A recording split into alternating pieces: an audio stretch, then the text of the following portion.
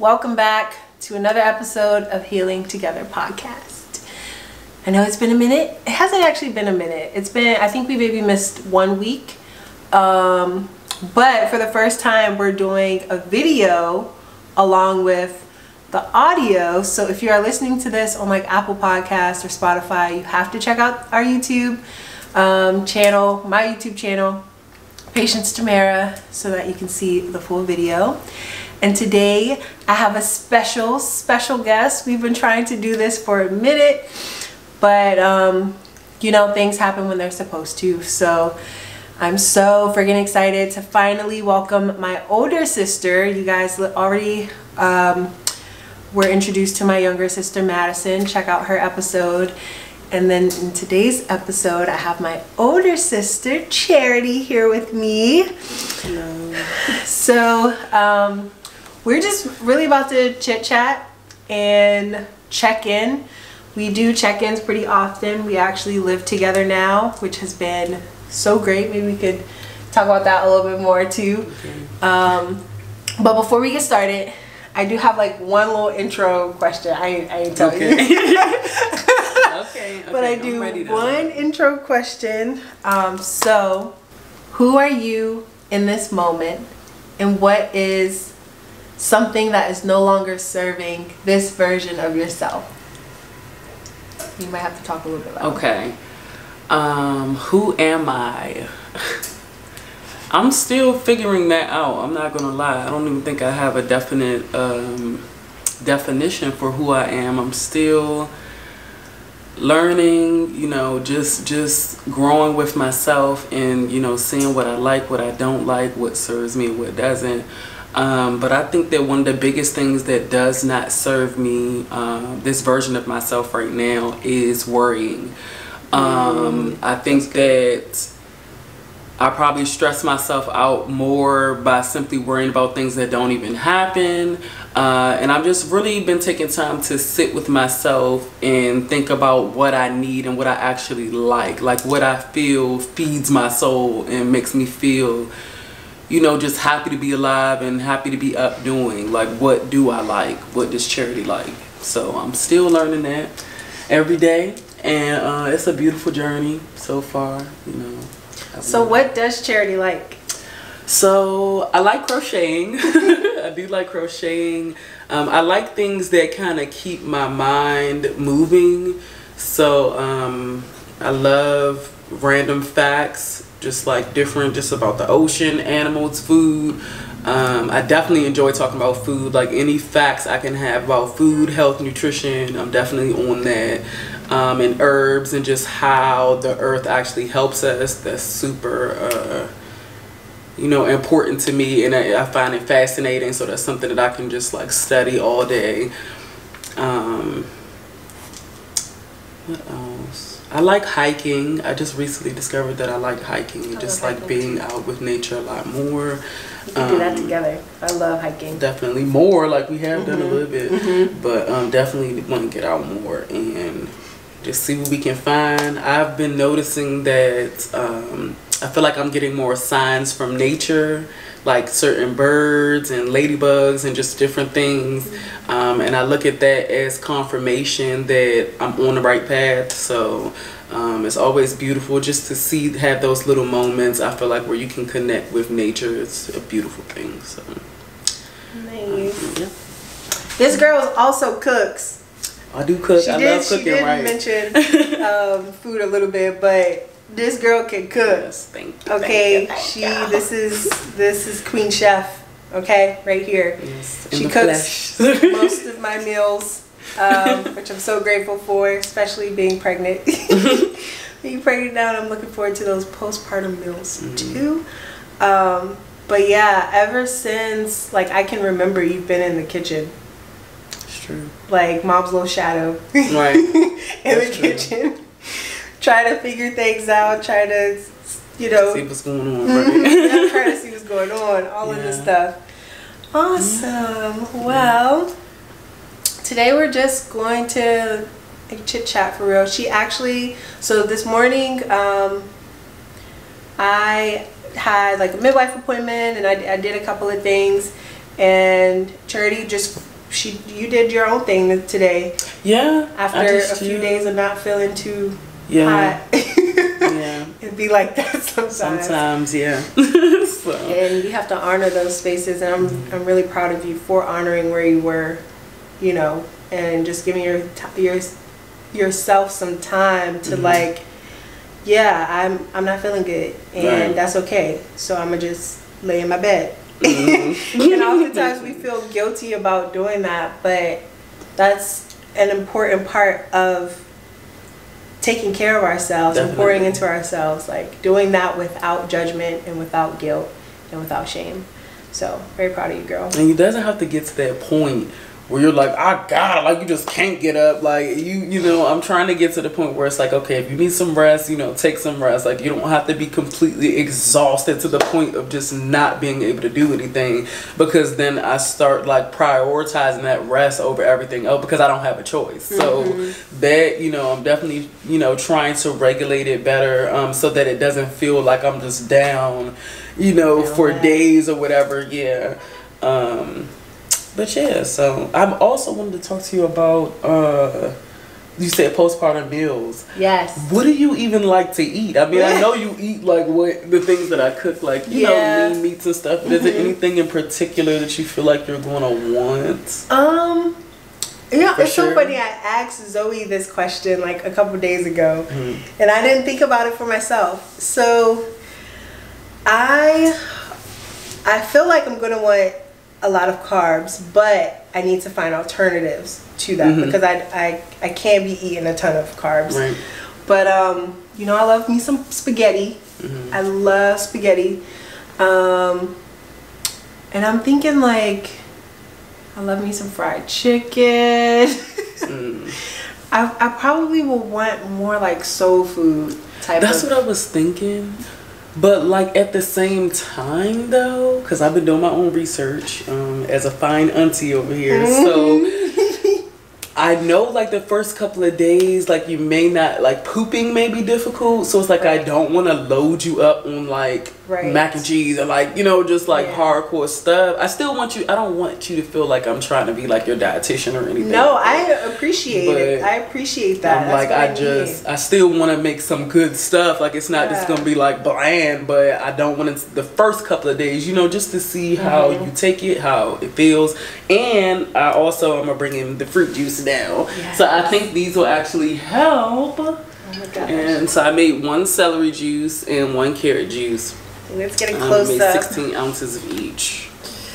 Okay.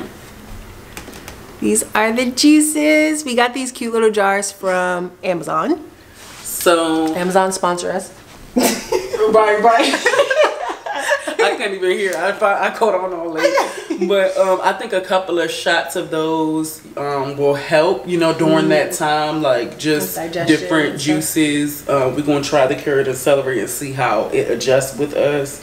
But I want to try some fruit ones and just some different. So if you're not really always in the mood to actually eat something heavy, or you need help breaking stuff down, instead of having to like take a laxative or a stool softener, that could like naturally help. Okay, so that's amazing. See, I didn't even think about that aspect of postpartum meals. Like it can't be heavy, even though I might be craving something super filling and full of carbs, loaded with carbs. You're right, I will have a little bit of trouble probably, you know, pooping for the first for the first couple of days or a week out. So immediately when you started talking about that, I was thinking about Mediterranean food, because it's like super fresh. They do like a lot of fresh salads and stuff like that. So I mean, and it'll be summertime, so like maybe just like some really nice fresh salads. Nice. I definitely planned on that, having like some different just toppings, and you kind of whatever you're in the mood for can get it together. Or like wraps, stuff like that. Veggie wraps. I really like seaweed. I've really been like addicted to seaweed. I don't really like seaweed. I mean, on the sushi, do you like it? Yeah, I do like it, but like the seaweed, like crisp or whatever, I don't like those. See, I kind of like them, which I was shocked. I was like, oh, that's not so bad. But maybe I just had the wrong brand. I don't know. I was like, I'm thinking of wraps. Like, what wraps can we use? We have, well, you know, like wraps. The spinach wraps. I had recently did some rolls with the rice paper for like the spring rolls. Those were really good because I know you like the veggie rolls. Those are really good. So we can definitely do those, like some different themes. Yeah, that would be cool. I'm gonna save some stuff. I'm not gonna cook it to later on, so it could be like fresh, like something brand new. But yeah, the veggie spring rolls, that sounds so good. So how are you feeling? I know when I moved to South Carolina, it was different, you know. It took an adjustment period. I missed my friends, because just like me, you moved here really not knowing anyone besides family. Right, that's true. So how are you feeling about the move? Do you regret it at all? Like, where are you at? So I went through a lot of different feelings and emotions throughout this move, because I had to realize, like, first, what I felt like I missed, I was like, is it even nourishing me? Like, the relationships and the energies that I feel like I would be around, you know what I mean, all the time or whatever.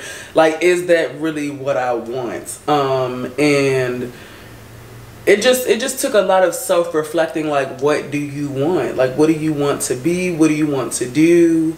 And who do you want to be around? So I was like, I just kind of took this time to just get to know myself better and spend time with family, because I felt like I've always just been on go and like hyper fixated on working, grinding, hustling all the time, nonstop. So, and it's still times where I have to go into that zone. It's kind of like another place for me, but that's one of the things that helps me tap into some the greatest moments in my life. So it's kind of like just trying to find that balance of when I need to be in hyperdrive and when I need to just simply cherish the moment and the current, like what I'm in the now. So I'm really working on that, and that's what I've really been focused on, just trying to really feel my emotions and feel my thoughts and really just process everything and just enjoy the moment, you know what I mean? So that's what I've been focused on, and it's been a beautiful journey so far. I was scared because I'm like, I just didn't know what to expect. I don't know anybody. I still really don't know anybody.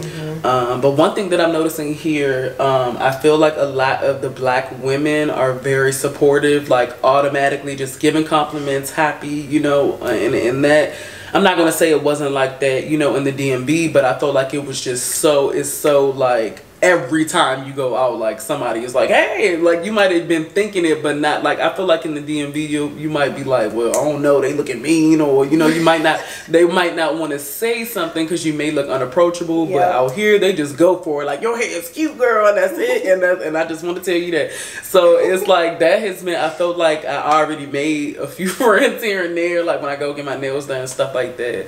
So it's always a vibe. So I'm just here for the journey. So far so good. So beautiful. Yeah, well, I'm so definitely glad to hear that that's how you're feeling. That's amazing. Yes, I love it. That's how a new move should feel. I think it's a time for you to do a lot of self-reflection because you're in a completely new space. In new spaces, it brings forth just new feelings, new thoughts. Yeah, and you're able to see yourself in just a different light too. You know what I'm saying? Right, like true. When you're in a space for so long that you're comfortable in, that's probably, you know, toxic in many ways and dramatic in some ways, and you know, makes you complacent in some ways. When you move out of that space, it's like you have like new glasses on. Like I don't know, the fog somehow clears. So that's awesome.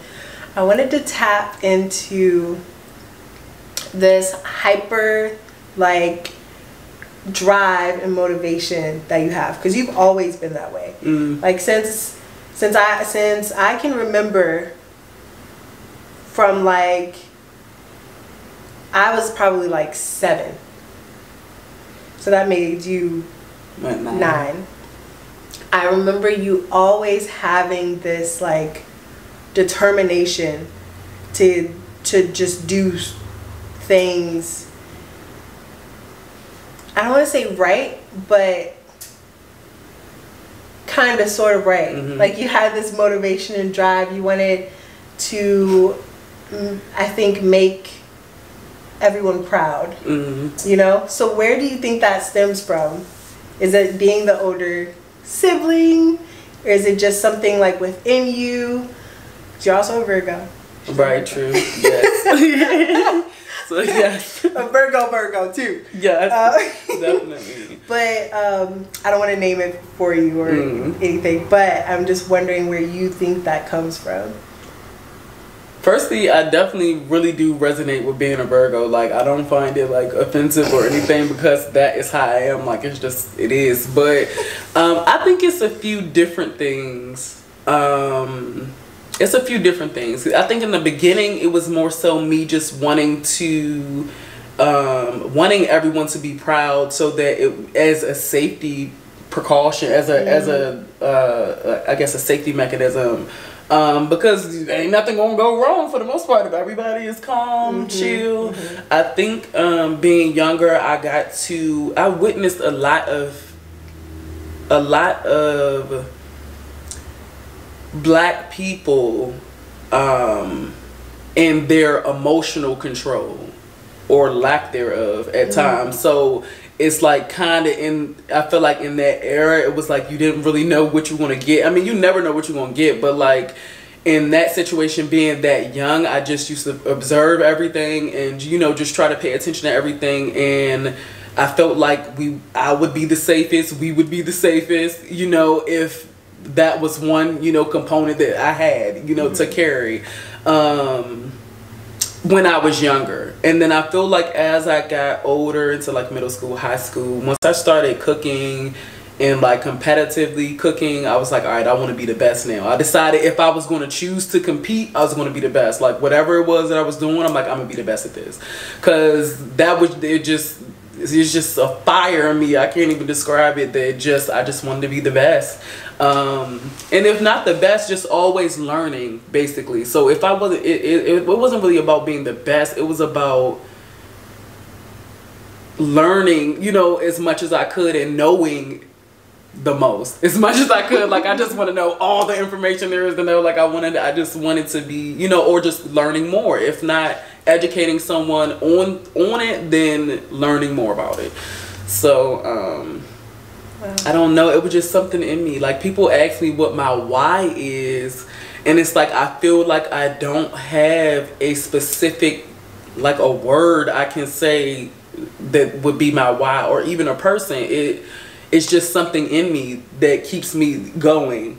And I always say this because I'm bipolar. Being bipolar, you know, people that know me will be like, don't use that to define you. But I'm like, it's more so, it's just like characteristics that are factual. Like it just is what it is. And you have, you know, you can have manic episodes or depressive episodes for long or short periods of time.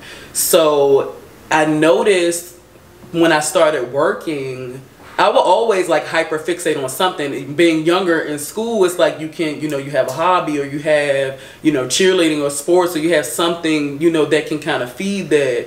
But as I got older, I'm like, okay, you know, I had to find something else.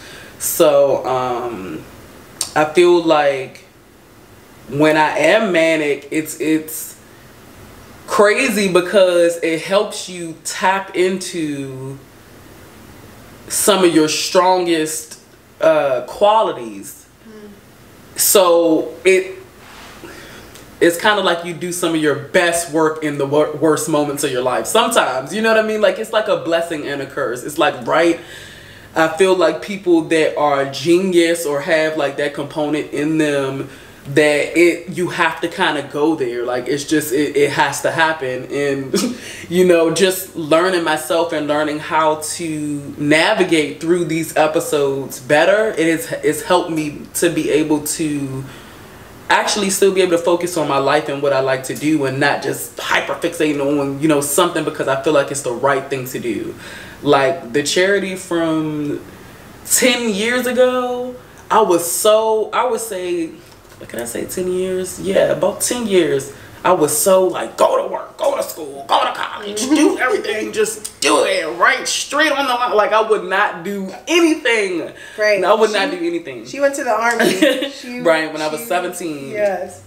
So yeah, but it's a learning experience, and you know, I just take it day by day. Like it, you know, I'm just learning myself. I'm learning what triggers me. I'm learning what, you know, makes me feel better, or what makes me, I guess, what I feel like maybe my negative components from bipolar disorder, whatever that may be, I just try to find what can feed that, like what can counteract that, I guess, to balance myself out, really. So, yeah. You said something that really stood out to me. That was so beautiful, by the way. Thank you. Seeing you, like, just communicate so openly, that's made me really happy. I can tell you're comfortable. That's awesome. This couch is comfortable. But you guys see the vibes. Yes. So you mentioned one thing, which is something that I've been sitting with. You said a lot of the people around me will say, don't let like bipolar disorder define you. And that was, I probably said that to you, not directly to you, but I feel like in conversation that may have come up. Right, overall. Because that's what I often think. And I'm like, you know, sometimes I feel like when I'm thinking of Maddie and how young she is and how a lot of people her age, sometimes I do feel like they use these labels as a means to self-identify, you know? And when you said that, I really had to, my ego needed to be checked, because I think there's truth. We talk about this all the time. There are truths in everything, right? Pretty much. So I think there's truth in what I just said, in that I do think sometimes it can be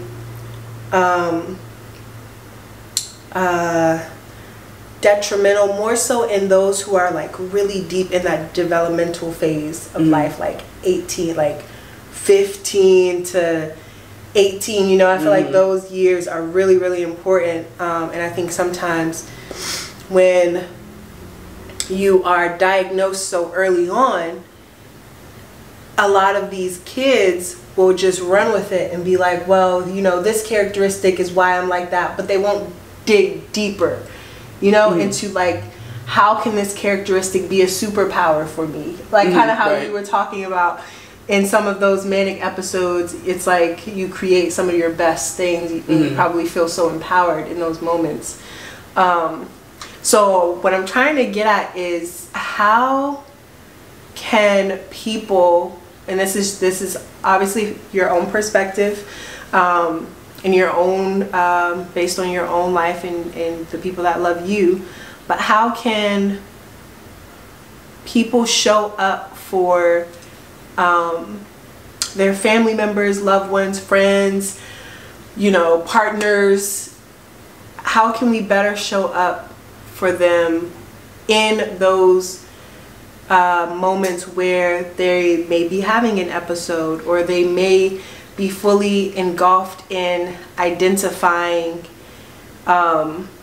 themselves as this mental illness? Does that make sense? I definitely understand. Okay, cool. So, okay. You remember the Firstly, with I mean, not with Maddie, but just with that, as far as this new generation,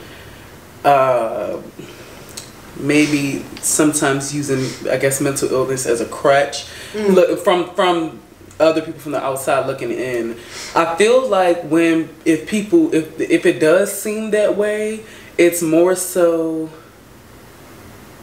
a protective measure, honestly, for them to be able to communicate, like, for you to be able to have a better understanding of how to care for them, you know, in the event that something does happen, or, you know what I mean, like, I feel like everyone educating themselves more about these disorders, not necessarily to tell the other person like, oh, you're feeling this or you're doing that, but just to have a better idea.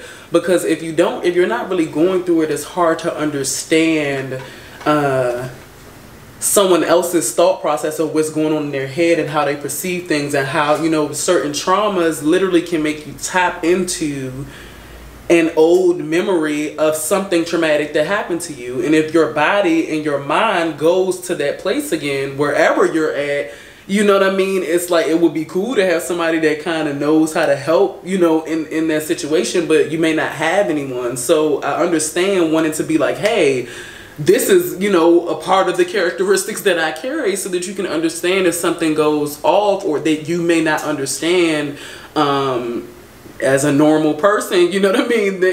I guess it's just like just so you know, like, you know, just a heads up as well. Like, sometimes you might be thinking this person is tripping, but you're tripping too. Like, you gotta, you know what I mean? So everybody, and it's easier to convince someone else that they may need to get help if you've done it. Like, hey, well, I tried this. You know, I tried speaking to a therapist one day, and it, you know, and it worked for me, coming from a place of actually doing it versus being like, this is what you need. And it's like, how do you know that's what I need if you've never even tried to, you know, go through it? It's like, you know, because some people look at, especially in the Black community, a lot of us look at therapy as like you going to the police, or you're like going, or it's just like a scary thing. You don't know what to expect. You know, it's a lot of different things that go along with getting therapy. You know, you can be giving up, you know, some of your rights in certain situations. You know, if you say the wrong thing, it can change your life. So it's like, it's a big step. It's not just something that someone should just be pushed into, especially being young. I wish that I could have been diagnosed a lot sooner, because I felt like I wouldn't have felt so alone in certain situations. Like, I would have understood myself more. So when you said, you know, for them to learn how to take, you know, whatever their mental illness is and try to find their strengths in it, I'm just now figuring this out. You know what I'm saying? At 28 years old. Right? So it's like, you know, and that's when a lot of people end up getting diagnosed around like 26, 28, like around that area. Or I would say like between 24 and like 27 is when they get diagnosed.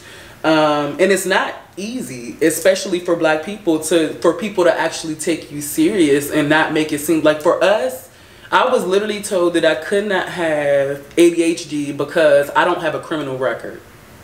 So for us, things literally have to hit the fan for people to be like, okay, they need some help. Like, it has to be something just like, by the time you just completely go off the deep end, then they're like, oh, we need to, you know, now we need to do this. If you're actually talking about it to someone and you're not falling out on the floor, and you know what I mean, if it doesn't look the way that they feel like it should look, then it's very difficult to get help. So that's why it's a big deal, especially your family. So when you go to the hospital and you go to, you know, medical professionals, and you have to basically fight for your life with them, you know, for them to try to understand the illness or understand how it's affecting you, and it's not fabricated, you know what I mean, then it's like, you want to at least be able to go to your family and be like, I'm not playing, like, this is, right now I'm serious, and this is, you know, what we talked about. Or, you know, to have some type of support, because to have it on both ends, like your friends, your family, and you're constantly having to defend to everybody, it's going to most likely make you either shut down, it might trigger you into a manic episode, it might trigger you into a depressed episode.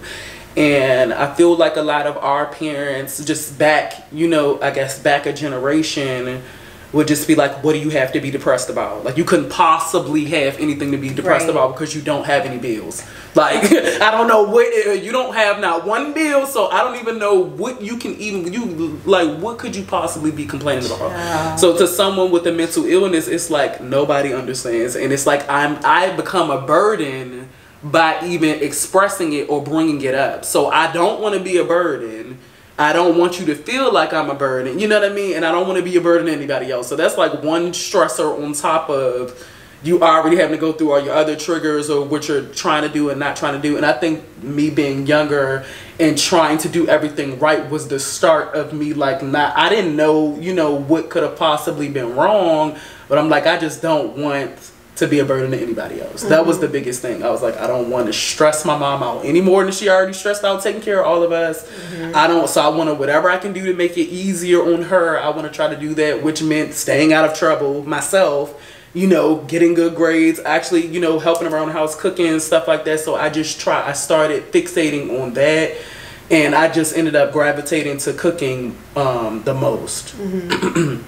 Yeah, so I think that's one, because my grandma used to cook everybody, you know, cooking in the kitchen used to be like a whole family thing, like all the women in the family, and sometimes men would get in the kitchen and cook together, and it just used to be such a, I think of Soul Food, how that movie makes me feel when they're just coming together. I love that feeling, like everybody, family is just together, and we, you know, we might not be perfect, but we all here, and we, you know, we're enjoying this meal together, and memories, like, that's a big deal for me. And I think food can bring like anybody together. Like if you're having a worse day, if you just have some good food, you're like, well, at least I had a good plate of food today. Like I feel like that's one of the biggest things. Girl, food will make yeah. Everybody regardless of what is going on.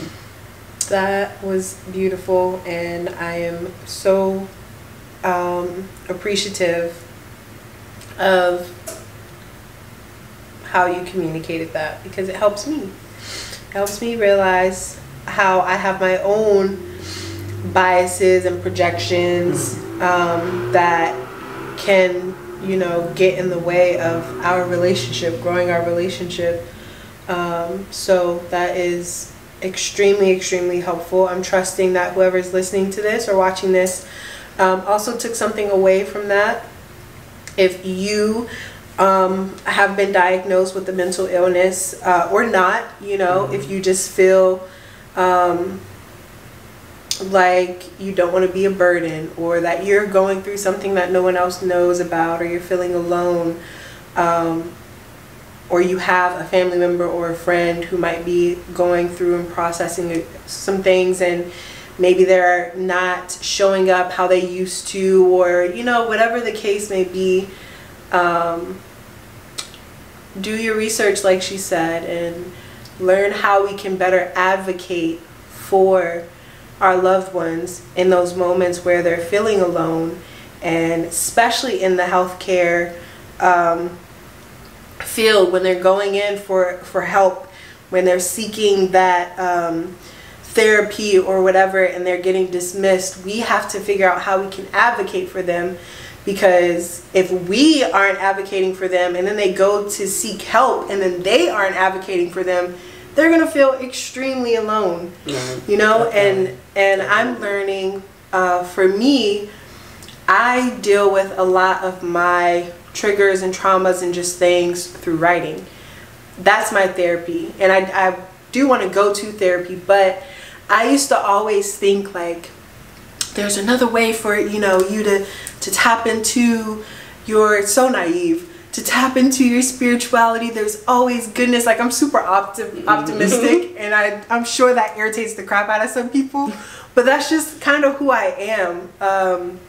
But I understand how annoying that can be when people are in spaces and they're just not feeling it. Like, I can't be optimistic today. I don't want to write. That doesn't resonate with my spirit. I don't want to do yoga. I don't want to meditate.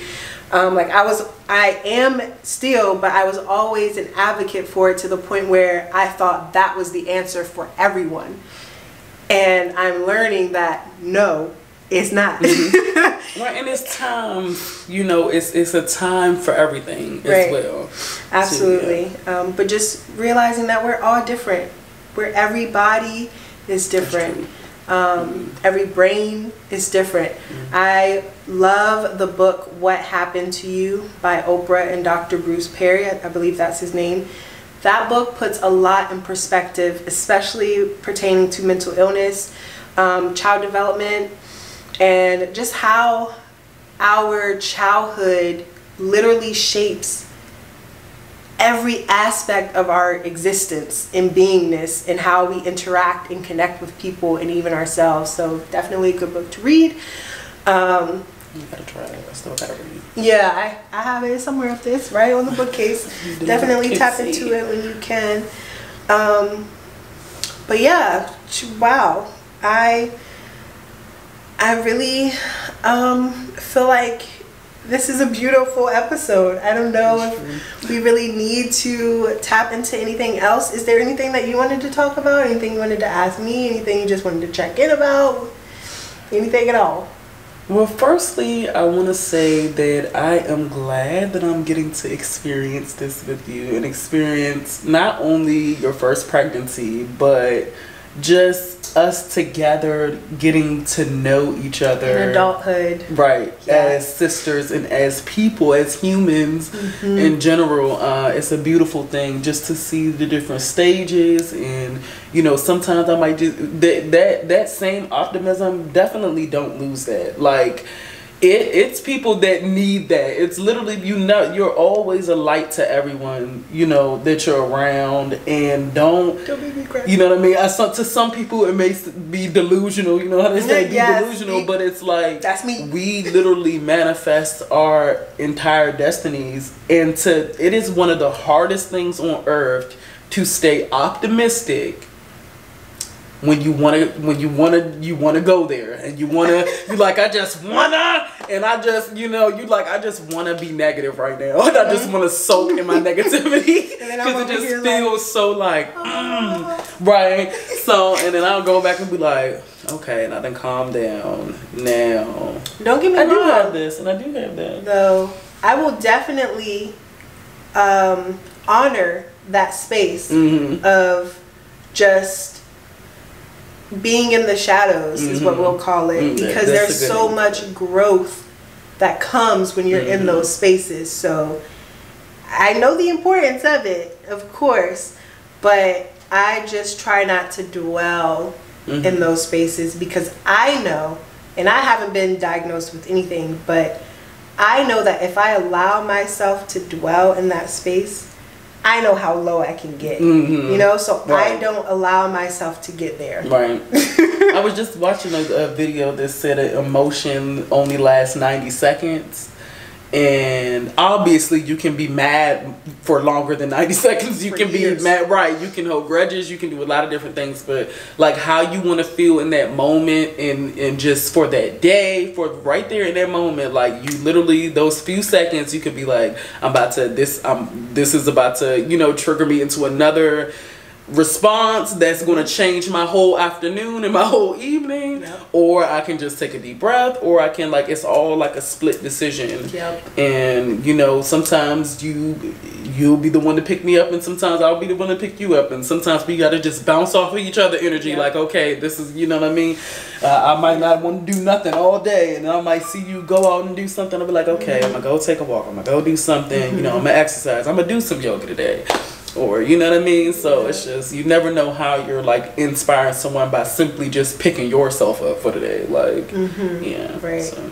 Well, thank you for that. Thank you so much for that. I am also so grateful and so appreciative and honored to be witnessing this side of you, because we didn't really know each other as adults. Like, you moved out at 17, and I was, so I was 15. We're 2 years apart. So I was 15. So I was just, when you were leaving the house, I was just like learning, going into the phase I just came out of. Exactly. So and you really stayed out of the house up until what, like 24 when you came back? I think so. For a little bit. Yeah, I think so. Like 24, because I was in Norfolk for a while. So pretty much all of my, like, and all of yours too, adulthood, essentially, we really didn't communicate. We did, but we didn't. You know what I'm saying? We really didn't know each other presently. I knew Charity from childhood. You knew Patience from childhood. Exactly. So and I had to remember that as well. Like, just thinking about things and growing myself, I was like, you have to understand that everybody is growing and everybody, you know, is their own person.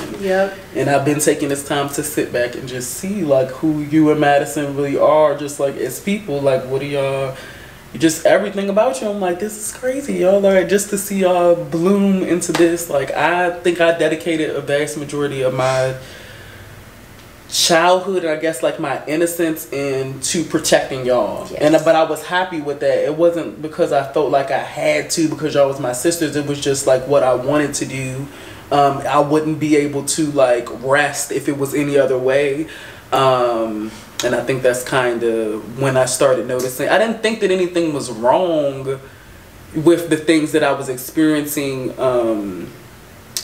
mentally and everything. I thought that everybody had like intrusive thoughts, and everybody was like anxious about stuff, and everybody like had dreams, and you know, like informative dreams. I just thought it was something that everybody just went through, and this was just my version of it for my life. Because nobody ever really talked about it, really. Yeah. Like, even just on TV, anything. Like, I just never really seen anything. I didn't know what anxiety was. I'm like, me? What is that? Like, what are you talking about? Like, so it took a while to actually resonate with that and just go back to my childhood. And that's another big part of therapy, is just like unpeeling things that you may have like compressed in the deepest, darkest part of your mind. Yeah.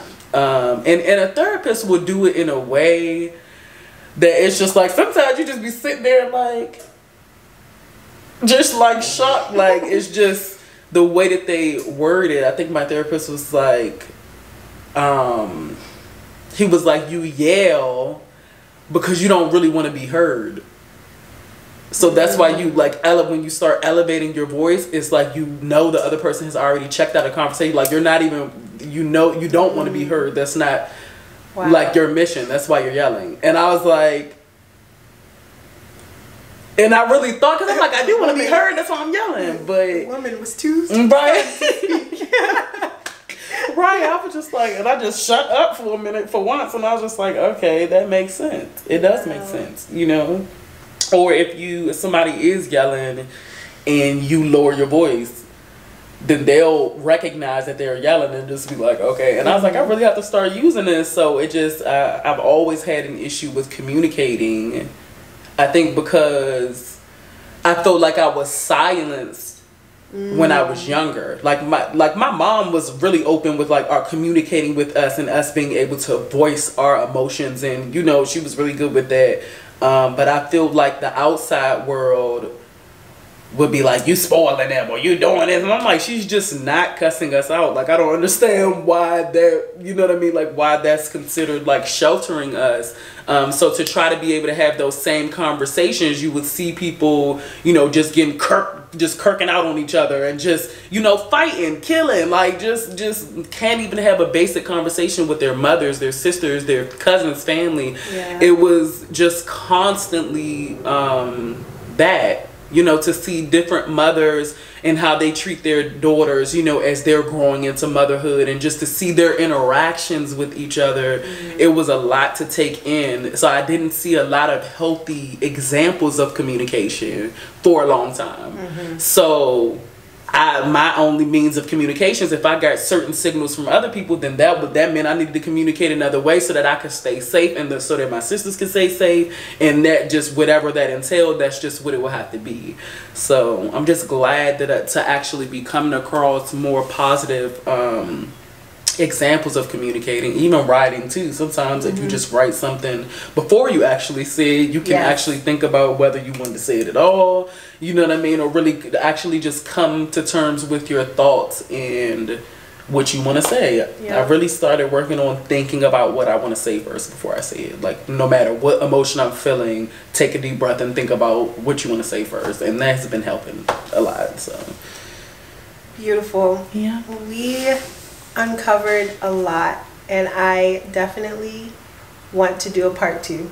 Okay, I'm sitting here thinking I'm rambling. I'm like, all right, Trey, that's another characteristic bipolar disorder. You get to talk about 6 different things, but if you stay with me, it comes all makes sense. Yes, it all comes back. It all makes sense. So I definitely feel like we should do a part 2 and dive a little bit deeper into childhood and motherhood and mom, and you know, I just feel like a lot of people can relate to being the oldest first.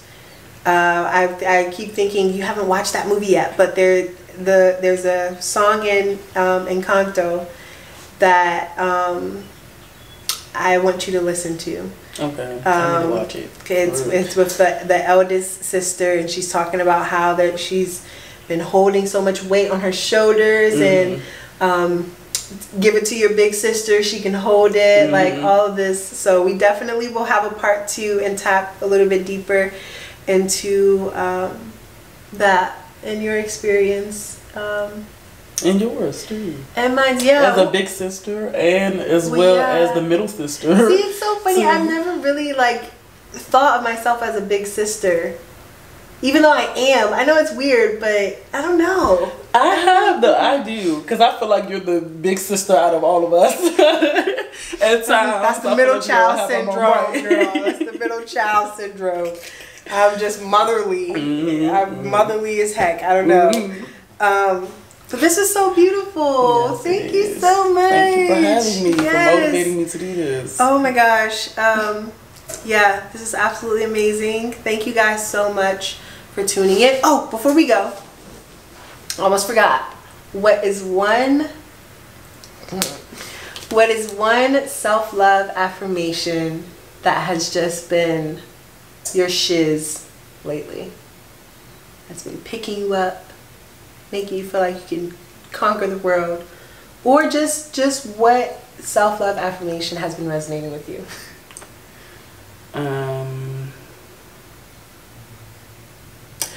And I always say this, but you have everything you need. That is still, when I just feel like I'm at my lowest point, mentally, spiritually, anything, I'm just like, you have everything you need. Like, whatever you feel like you need, it's here. If you need to go outside and ground, you can do that. If you need to do yoga, if you need some tea, if you need, you know what I mean, just something relaxing, like, you have everything that you need right here. And the more that I believe that, the more that it just comes true even more. And it's like, even when I just catch myself being stressed out about something, and then the seeds that I planted coming into fruition, or whatever the case may be, it's like I had it all along. And so far that has been like the truest thing, the truest statement for me. And I think that the vibe for this year, and you know, just the energy for this year is definitely going to be backed by that statement. Period. Period. Yes. So that is our affirmation for the week. You have everything that you need. Write it down, put it on a sticky note, say it to yourself in the mirror. Whenever you are feeling triggered or dysregulated or, you know, uncomfortable, remind yourself that you have everything that you need. Thank you guys so much for joining us. I am sending you so much love for your week, and I look forward to meeting you back here next week for another intimate conversation. Peace.